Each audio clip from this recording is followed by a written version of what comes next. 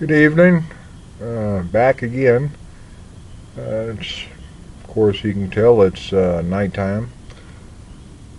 And I just wanted to make this little short video. I know that this is hard to explain, and for anyone that hasn't been in a similar situation, I'd just like to explain a couple of things. Uh, I look at this experience or experiences, what I'm going through right now. To me, I look at it as an opportunity. Strange as that may sound, it is an opportunity. Surviving, and I wouldn't necessarily call this an urban jungle, but it's a little bit different than surviving in the woods, in the wilderness, or what have you. And I guess the major difference, the most contrasting difference, would be in the wilderness, it's you and nature. In an urban setting, it's you, a little bit of nature, and a lot of other people that you have to contend with. And people are generally not as predictable, or they're not following set patterns, because of course they're people and they have thoughts and make decisions and what have you. They have opinions, but you have to deal with the people. And I welcomed the opportunity to meet different people, to talk to different people, to get their opinions and what their perspectives are on some issues that revolve around relationships with other people. Not in a love, get married, girlfriend, boyfriend kind of thing, but in just everyday interactions with people, with each other, with other people. And so I've looked at this. It's been a challenge, no doubt, but it is an opportunity for me, I feel, that to learn more about myself, but not so much. Well, I guess that is a high on the the lessons list. I've learned much about myself, much more than I had previously. I know much more now about myself than I had previously before this. And people are like, "Oh my God, you're crazy. Why are you doing this?" Well, everybody has their own priorities and whatever they feel their purpose is in life. But for me to be able to experience what I have, I feel that it's going to help me in the future in my life. And I feel that it's going to help me. It's beneficial to me, and will be beneficial to me to hopefully be able to be of a benefit to other people. Like I said, I really like the interactions with people, and it seems more so with people that I've never interacted with, don't know, hadn't had contact with, more so than people that I do know and I've had contact with. And I find it very interesting. And in a weird sense, if, like I said, a lot of people may not grasp this, but it's been that aspect of it, the interaction with other people, has actually been enjoyable. I've found out a lot of things. I've been able to acquire more knowledge about certain things, and the information and the data that I've collected, about this situation, about people and other people in similar situations, and I'm hoping, this knowledge that I'm, data, information, whatever that I'm acquiring, is going to help, like I said, help me in the future and help me to help other people, so it's going to help other people in the future as well. I realize that not a lot of people can do this, and this isn't an extreme situation. As such, it's not the middle of wintertime with absolutely, below zero or below freezing, although it has been cold, but it hasn't been extreme, okay? But it has been enough of a challenge that I have gained something, and I feel that way about it. And like I said, I'm looking towards the future, and what I've gained with this experience, I'm hoping that that's going to, as I've said, help myself and help other people in the future. And I really have to hand it to, it really is true. The people, you hear the saying that the people that have less, or the people that don't have much, are usually more generous and more giving than people that have a lot more. And that's I've experienced that. It seems to be an accurate statement or analogy or whatever.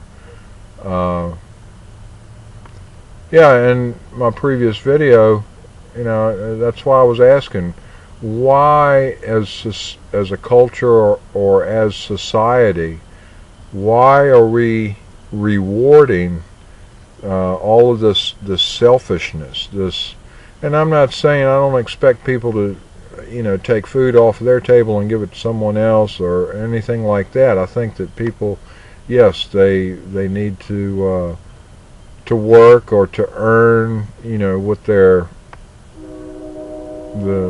whatever they might need to survive.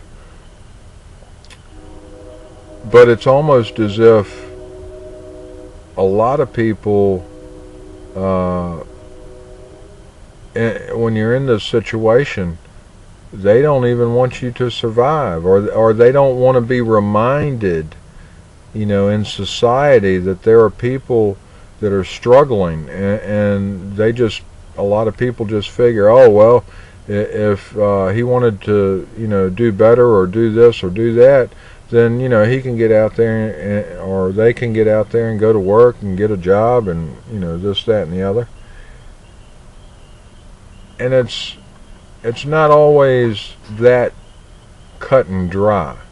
There are a lot of issues, and one of the things I want to say is that even with these government programs, which I have not registered for, or I'm not even thinking about doing that, but everybody says, oh well, welfare, these welfare people, they get on. Yeah, there's a lot of people that take advantage of that system, but yet it's because those programs are available to not everybody now, but to some people.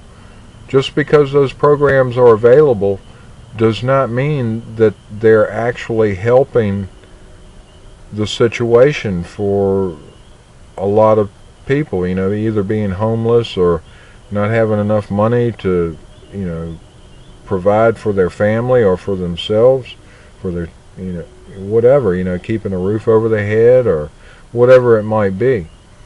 And so, and this is something that I've seen, that I've experienced, that a lot of these social programs that the government is using, there is some benefit from it, but something isn't right with them. And like I said, with our society, the technology that's available and such, I think it really stems from, for whatever reason, our education system. And prior to the people going into the education system, it's the family unit thing. Breaking up the family unit, no stable foundation for children to learn things, and this started a long time ago, and it's for however the reason or reasons, it's been allowed to continue. But on the other hand, these programs and such are also used in not a benevolent way, towards the people that actually need the help. And something's desperately wrong with this situation, this system or whatever. And I think the only way, one of the main ways that it can be fixed or rectified or remedied would be, it goes back to, the selfishness, but people are like, I got mine, hey, you go get yours. There are people that, hey, I busted my ass all these years. Well, I've busted my ass for many years. And I started looking around and seeing that, hey, sometimes it doesn't matter who you are, how hard you work, whatever, but it's just not,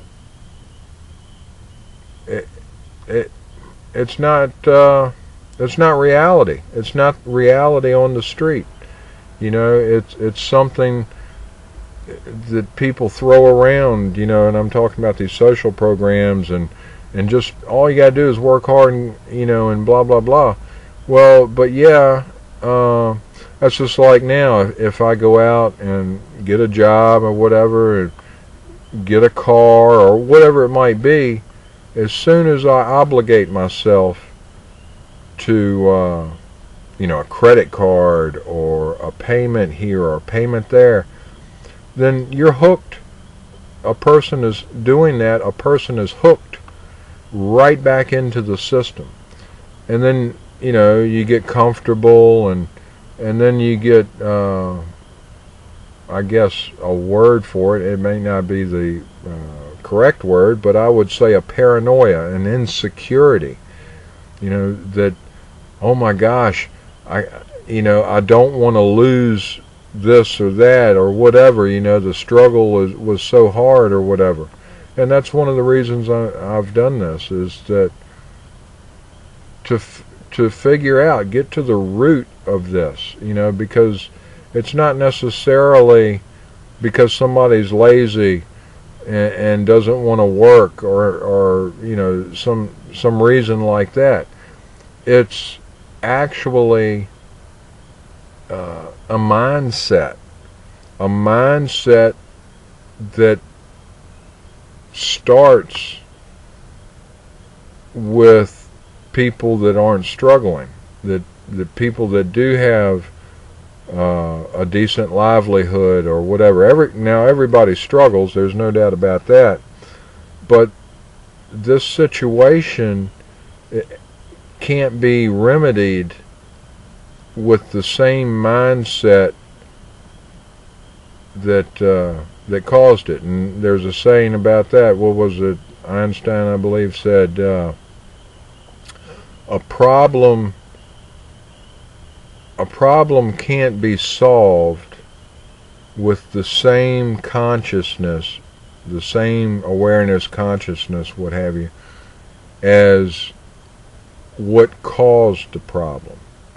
And that seems to be an issue, because we haven't gotten beyond the situations and such that have caused these problems for people to be homeless or whatever. Yeah, the person might lose their motivation and say, screw it, I'm tired, whatever. I can kind of relate to that. But so there was an issue before reaching this point, for people that are at this type, or having this type of experience existing, is that it's not necessarily the current experience, being homeless or whatever, but there are issues that caused, the root of the reasons for a person ending up in a homeless situation or in a poor situation. And that's the thing. We have so much technology available to us. Even now, we don't have free energy and stuff like that, but we have enough technology that people, should not be going without health care. And I'm not saying that, give everybody health care or whatever, but what I'm saying is that there could be some changes made that more efficiently support the mentality and the work ethic and what have you, that would probably go further to help, with the poverty, the people don't have enough food kind of thing, which is, poverty, the health care, the homelessness or whatever. And it really feels like, to me, in my opinion, that these government programs, they create a lot of jobs within the government for people to, have to go to, that are making really good money. Usually the people working in government are making, compared to the private sector, they're making a little bit better money. They're making, or they have better benefits and so on and so forth. And it's more, it's more difficult if the person within these positions aren't performing to what they should be, that they can be somehow either disciplined or gotten rid of because of the incompetence, that they aren't performing their work. And it goes further than just the people sitting at filling out the paperwork or filing the paperwork, that these that people are coming into wherever the services are offered and filling it out. No, it's actually supervisory positions.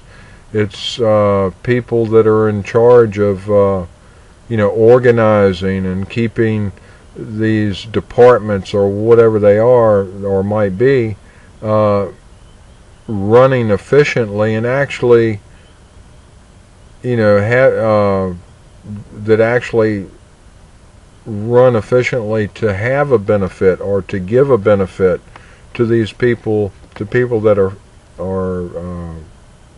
requiring or trying to get these services. I guess it needs a revamp or something, and it's that, with the services themselves, the management, the supervisories, even just the regular employees that are, like I said, when somebody goes into a place to file for these social services or whatever, it's even them. You know, they really, they have no skin in the game. Okay, they're in a decent job, making decent money, and so they're not. And I guess this may be the wrong thing to say or the wrong way to put it, but they don't have the compassion, and you know, and on up the line, there's no compassion there. There's no incentive for those people to actually do the best they can do and figure out how to work these, you know, services, how to work the problems, solve the problems, whatever, remedy the problems, so that they are efficient and so that they are actually doing what they supposedly, from what is publicly put out there, that they're supposed to be doing or should be doing. And then you have in the private sector, you know, the people that are doing okay and what have you, they look at these people, because of the services and such not being efficient, they see it as a waste of money, because you still see the poor people, you still see the vagrancy, you still see the panhandlers, you still see the just the ineffectiveness of these programs, and they feel, and they're having to pay for it. You know, they're working their 40-hour or whatever jobs, and their money, they look at it as their money is being wasted, and they're resentful of that, and therefore they're resentful of the people trying to you know, get these services. Now, I'm not saying it's 100% people that are resentful, and I'm not saying it's 100% of the people that are not lazy and don't care and just trying to get over on the system. You know, there's a little of that, or probably a lot of that, on from either end of the stick. But something should be changing. You know, something should be thought about, and some remedies to this situation needs to be considered and taken seriously, because like I was saying, with this technology, all that we have, there shouldn't be people starving. There shouldn't be people or there's always probably going to be some kind of issues or whatever, but not as many as there are, you know, as far as people being homeless or people living in poverty and such. And the what's the word I'm trying to think of, the cause of all this situation started long ago, and I think actually, and this may be sound like conspiracy or whatever theory, but I don't think these systems were actually set up and designed really to help people, like they say that they, you know, as being described as they're supposed to help people. You know, it's it sounds good, sounds like a good idea, but when put into action, they don't work, and really, it's just you know, pork barrel or whatever you want to call it. It's just another avenue for dishonest people to make more money, you know, whether they are working for the government or whether they are trying to get over on the social services, you know, trying to get the money, and they are lazy. They don't want to work. They don't want to be productive. They don't, you know, and a lot of this stems from, you know, the person's mentality and such. But things really need to be reconsidered,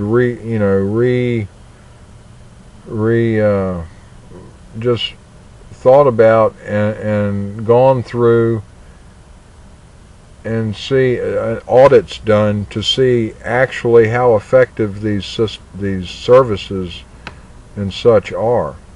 There's a big problem there. I see a very large problem. But anyway, back to my experience and what I've tried to do and the knowledge I've gained from the experience that I'm going through.